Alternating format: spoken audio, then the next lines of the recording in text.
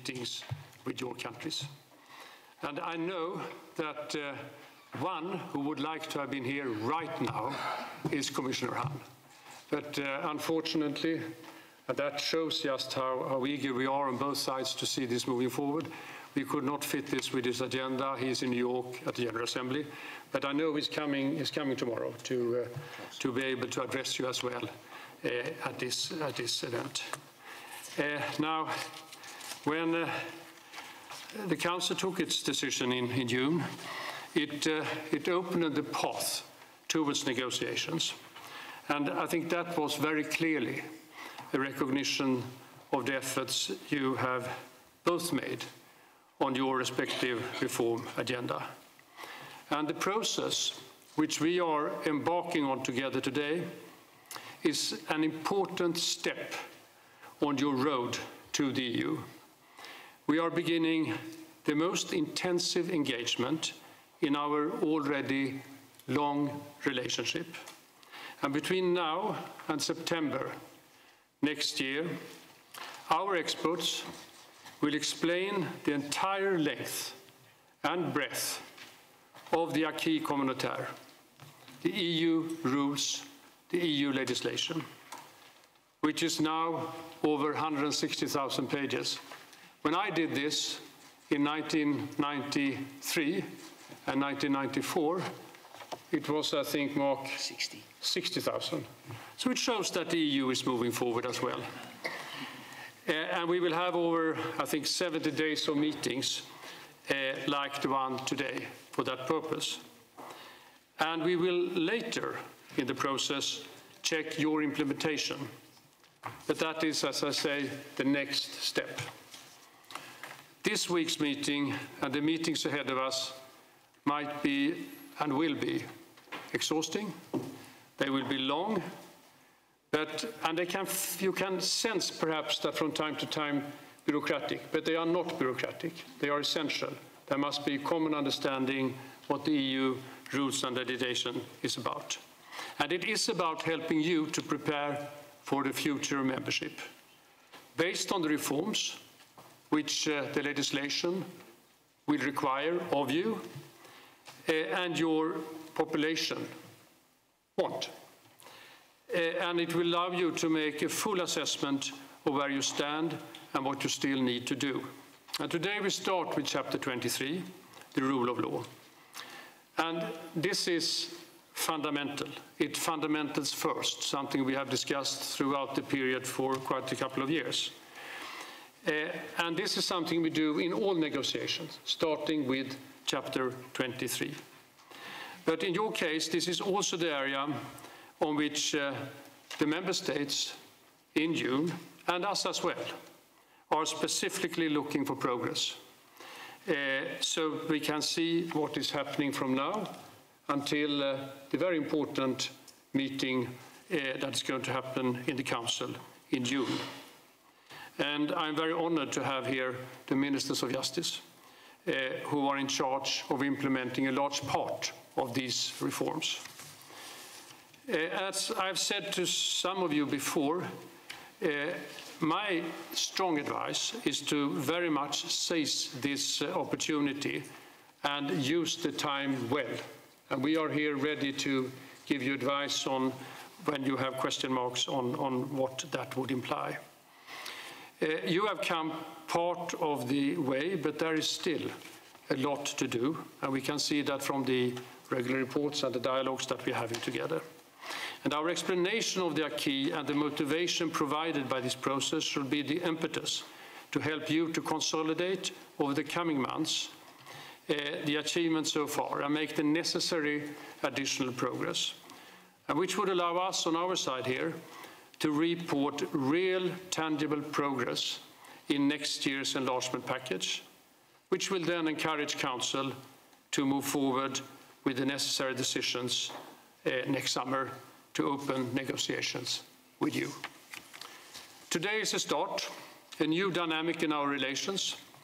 We will follow up with explanations of all the other chapters of the EU acquis, from the rule of law, which we are looking at today, to the environment, consumer protection, agriculture, transport, food safety, the laws that affect business, the laws that affect the various areas of activity in your countries, but primarily laws that affect citizens, for the benefit of citizens, and for creating an even better environment and better prospect for prosperity. And I look forward to hearing about and seeing progress during my future visits to your countries. And I would like to finally wish you 2 very fruitful and busy days of hard work. Thank you.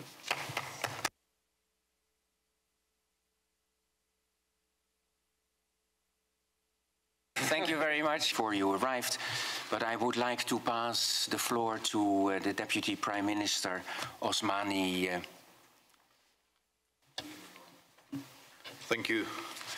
Dear Director General Danιέλson, Director Calavera, dear Coordinator Jorna, dear colleagues, representatives of the European Commission services and delegations from both countries. It is my honor and privilege in a capacity as a Deputy Prime Minister for European Affairs, but also as a Chief Political Accession Negotiator, to be here today in Brussels on this historical occasion for my country, to mark the start of the screening process with the explanatory meeting for Chapter 23, Judiciary and Fundamental Right.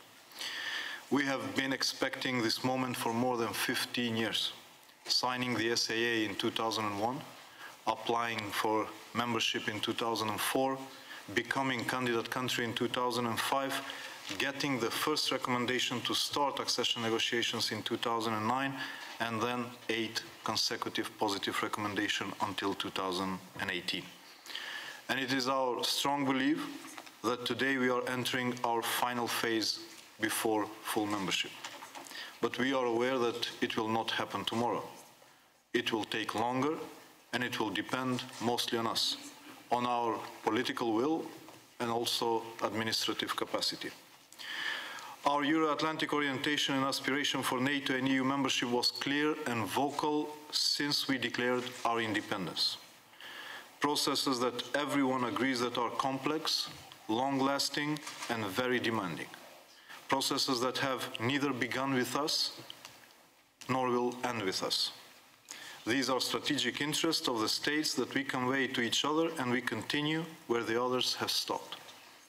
This government took over the office in very difficult circumstances, but with dedicated work and commitment, and with the assistance of all our neighbors and international community, we have managed to deliver results in 2 trajectories.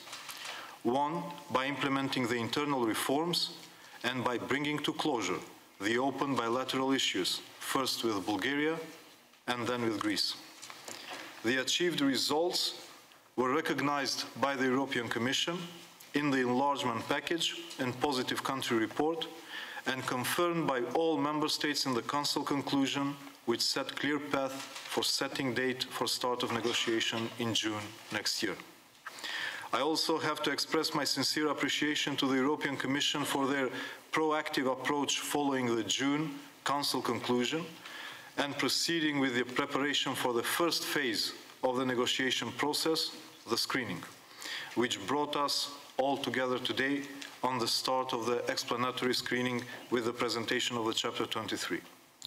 We understand that this is just the start of a complex process of several phases, dealing with thousands of pages of the EU acquis, as you have mentioned, including technical standards which need to be transposed into a national legal system, while at the same time ensuring that the institutions have the capacity, knowledge, equipment and resources to implement them in proper manner.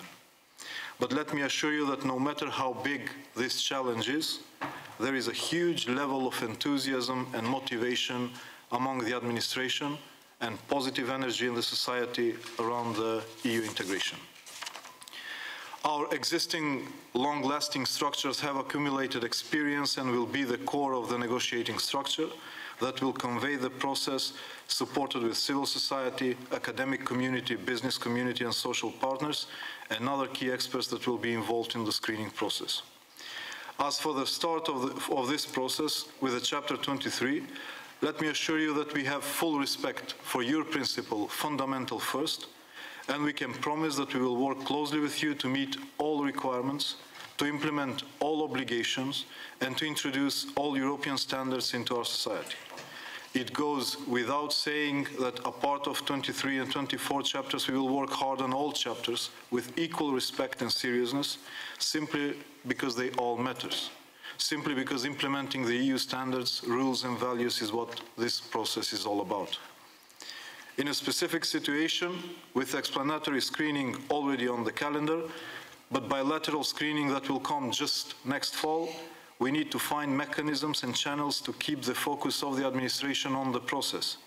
We need to use the SAA bodies, peer review missions, to have more frequent meetings between our experts and the experts from line DGs who will help us to guide in having proper transposition of the EU acquis. In this way, we will ensure that the time between now and June next year is used in the best possible way. And once we have the first intergovernmental conference, we will be able to continue with the regular phases, bilateral screening, where the member states and various council bodies will also be involved. Finally, it is equally important to have your assistance through the EU funds. We will use to the extent possible the instruments such as Twinning and TAIEX. We will also make efforts to use the current EPA funds by 2020, but we also count on the assistance within the new EPA perspective in support of the reforms. Ladies and gentlemen, let me conclude by underlining that we are ahead of a very sensitive, intensive and complex period when the government and the entire society will have to deal with many parallel processes. Implementation of the bilateral agreement with Greece, strengthening good neighbourly relations, at the same time continuing with the reforms and going through technical part of the screening, preparing for the accession negotiations. We must build our portfolio until June 2019, when we expect the Council of EU to confirm the start of negotiations. Therefore, we need, as far, to work in close partnership with you, the European Commission and the EU delegation, especially in terms of building wider national consensus on the EU integration and bringing the opposition on board. And let me just underline that this is an opportunity that we cannot afford to miss. It is our responsibility to ensure that the process will move into the right direction. Thank you very much.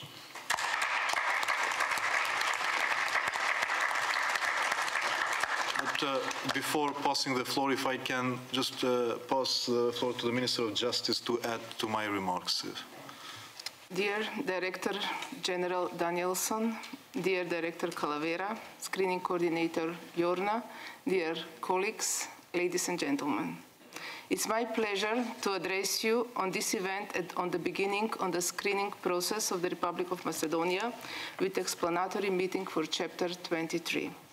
The delegation from our country came here ready to put the efforts in the process of screening and after that in the process of negotiation, because we see these efforts as an investment in peace, prosperity, stability and security, as an investment in development of democracy and protection of human rights, as an investment in safe and prosperous future of the Republic of Macedonia. Respect of human rights, independent judiciary, rule of law and democracy are not only requirements that should be met in the accession of EU. They are also strategic goals of the government of the Republic of Macedonia. They are our firm and unquestionable objectives, which are reaffirmed in our governmental program and in the plans for reform, Plan 369 and Plans 18 that were adopted by the government of the Republic of Macedonia. We are aware that there will be many challenges in the process of reforms in the area covered by chapters 23 and 24. We are aware that the rule of law means not only adoption of the legislation in line with the EU legislation. Its consistent implementation is a bigger challenge. In the area covered by chapters 23 and 24, democracy is at stake, and that is not the area where only few measures can be implemented. Democracy and rule of law, we are aware, needs and require sustainable solutions. Sometimes maybe we will not be sure whether we are doing enough in these processes, but we are not going to leave any space for doubts whether we have political will for the reforms, for fight against corruption and crime, for protection of human rights, for strengthening independence of the judiciary, for replacing the rule of law with the rule of man with the rule of law. The Commissioner Hahn in one occasion said that the rule of law is not an instant coffee, and he's completely right on that. Aware of that and aware that the actual process of preparing for EU membership is as important as the final goal, we will focus on quality of the reforms in order to come up with solution-based primary on tangible results. Now let me say several words in Macedonian, Macedonian language, because we are aware that after these processes that are going in Macedonia, Macedonian language will have also guarantees in the international communication, so let me use that right even now. Во изминатиот период, Република Македонија. In the last period, the Republic of Macedonia has undergone a serious ordeal. The involvement of representatives of the European Union and the application of principles and values of the European Union have been greatly instrumental in overcoming the political crisis in the Republic of Macedonia and have contributed to attaining significant changes in our society. The start of the screening process is of special importance. Македонија.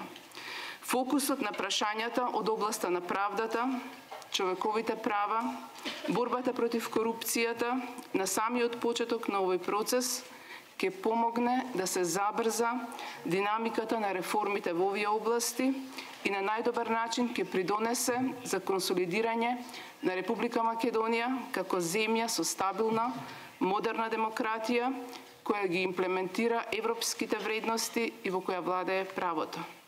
Денес Република Македонија во позитивна смисла е поинаква земја од што беше пред една година. И јас сум сигурна дека ќе биде уште подобра за една година.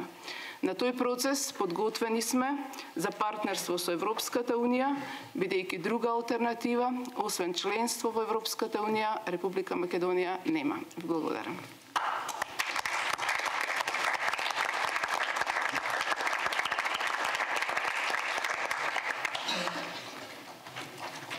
Could I pass the floor to the Albanian Minister for Justice, Mrs. Kjorner?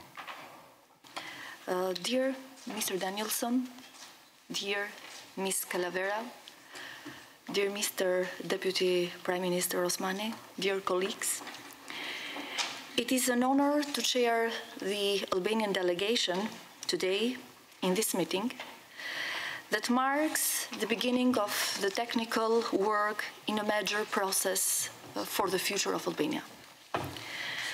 The government of Albania sees this process as a journey of transformation and a possibility to undertake critical reforms that will ultimately make Albania part of a joint European family. I thank the European Commission for engaging with the start of the screening process. The June Council decision made possible for the Commission and for Albania to immediately start with the preparations for the official opening of accession negotiations. The start of screening procedures gives a new impetus to this process.